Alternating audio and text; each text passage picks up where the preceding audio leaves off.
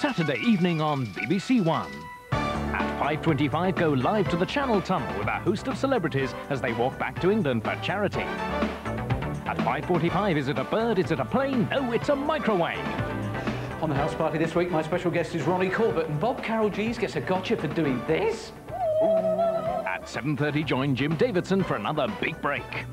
At 8, it's time for those birds. I'm sorry, I didn't quite catch your name. Pretty likely.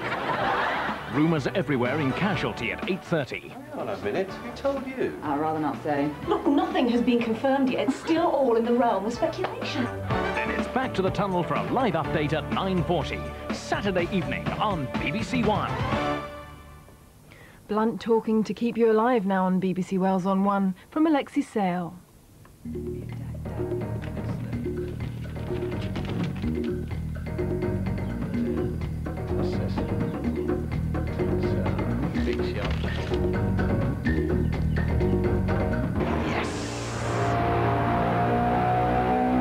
Down there, come on!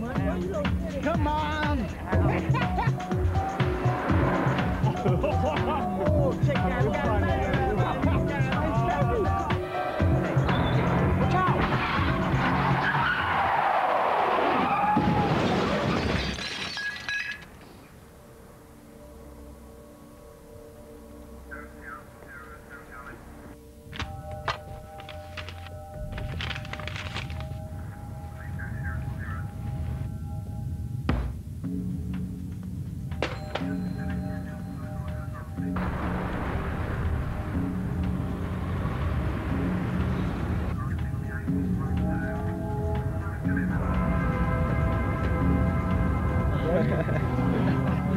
Oi, you damn fool. Come on. Tell me another joke. Go on then.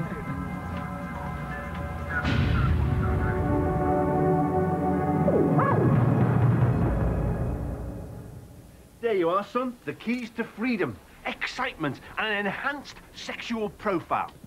You know, in some cultures, the way a youth enters the adult world is that they have to eat the entrails of a lion without the beast noticing. In our culture, you have to be able to reverse round a corner without touching the curb. Being able to drive is a modern rite of passage. One day you're a boy or a girl with a crush on the intelligent one out of Take That. The next you're a man or a woman with a Lada key on a Porsche keyring. Mr. and Mrs. K's catalogue used their cars to get from A to B. But you know that there's more to these mean machines than somewhere to put your roof rack. They're your first opportunity to show the world the real you. It's goodbye to Spamhead and hello, little red Corvette. What these young Turks don't know is that if it's your first year driving, you're up to 4 times more likely to be involved in an accident than experienced drivers. And it gets worse. If you're under 21, you're 7 times more likely to have an accident than I am. Young people, particularly males, are the most likely to kill or be killed on our roads. And yet, when asked in the drive survey, nearly half the lads rated their driving skills as excellent. Whoa, bogus. Now, I know this is going to upset a lot of you who reckon you can handle a car like Tom Cruise in Days of Thunder, but if you're looking to reach your next birthday, it doesn't matter how you handle a car. So, if driving skills aren't the most important thing, what is?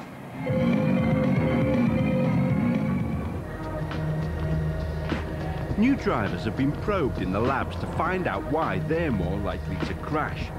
Rookie drivers can be up to 2 seconds slower in clocking not only the writing on the wall, but the wall itself. 2 seconds, even at relatively low speeds, is an awfully long time. 1 kangaroo, 2 kangaroos. The biggest difference between a safe driver and an unsafe driver is expecting the unexpected, even the very unexpected. Ready for your paso doble, Mr. Merryweather?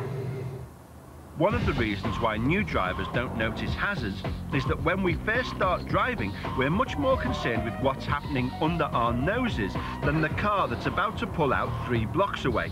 But there's a whole world beyond the rear bumper of the car in front that you wouldn't believe. Ignore it at your peril, for the men with the grey suits and biros are watching you.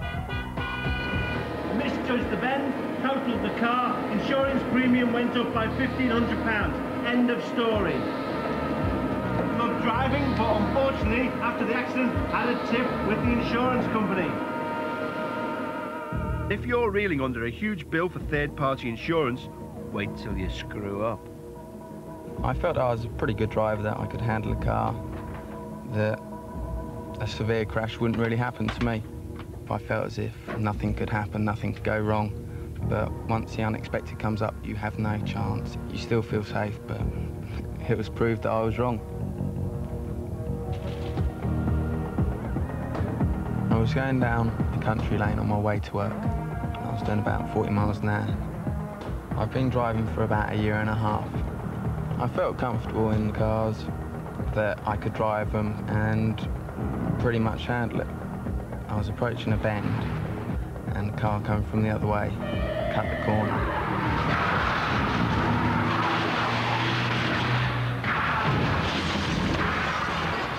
I just went straight into the car that was following him.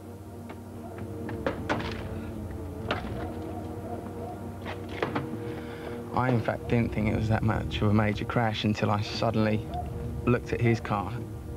I suddenly thought, like, crikey, because the cars were just in a big state. I suppose if I'd been going 30, it might have given me more time to avoid the crash, and maybe I'd have still had my car now. My insurance before for third-party fire and theft was £340. When I got an estimate afterwards, the cheapest one was for £1,000. I don't think I'll be able to drive again, really, for another couple of years. Now we, yes we, on the Drive programme, are able to make you, yes you, the offer possibly of your lifetime. Less aggro, less guilt, lower insurance premiums, lower accident rate. Simple steps to safer motoring that are as simple as driving better. To start off with, ease off the gas and give yourself more time. People, like cheap electronic organisers, can only process a certain amount of information at a certain rate. Driving already pushes our processing skills to the limit. If you drive fast, you're pushing yourself beyond that limit. Nobody in their right mind actually wants to slam into somebody's sister when they're driving their little runabout down a cosy back street at 45 miles an hour. It just, you know, sort of happens. Every time. Honest. It's an accident. That doesn't do much to help the nearest and dearest. Shunts! What happened? Didn't you see me stop? I mean, I was stopped for long enough. I was miles away. Pardon the language, but shunts are a common cause of grief. They happen because when we drive, we gamble. You see, it's only a matter of the odds that the driver in front isn't going to slip into a handbrake turn, spin like a dervish, and emerge as a beautiful butterfly. When you're driving too close, you're gambling with your life, and the bookmaker from hell collects his debts in a flash. It's that bloody quick. And what's the point? You're gonna get anywhere quicker by risking your neck, your car, and your no claims bonus. Give yourself more time and enjoy your journey. Ease off. A 2-second gap between you and the car in front is safe. 1 kangaroo, 2 kangaroos. Never kid yourself that driving skills are going to get you out of trouble.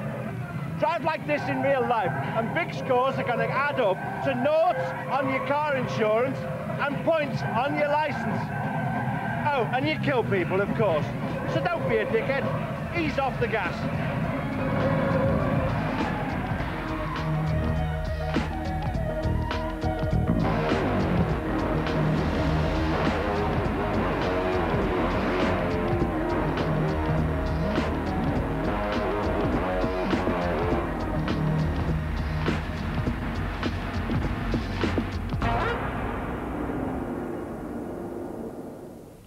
Duplication on BBC Wales on 2 in a moment with a double dose of Rimmer aboard Red Dwarf. Then at 9:30 on 2, Alexei Sayle returns to launch the BBC Design Awards. Frank, it doesn't seem to figure in your calculations, but I have a job, and the job's in London. Well, Frank goes to Israel, Frank takes the kid. Where are you? In hot pursuit. Where's your loyalty? Out the window. Tessa, please, look, don't panic. I asked you to have her. You promised. Max knows what he's doing. Stop. Love Hurts in half an hour on BBC1. Now on BBC Wales on 1, the 9 o'clock news with Peter Sissons.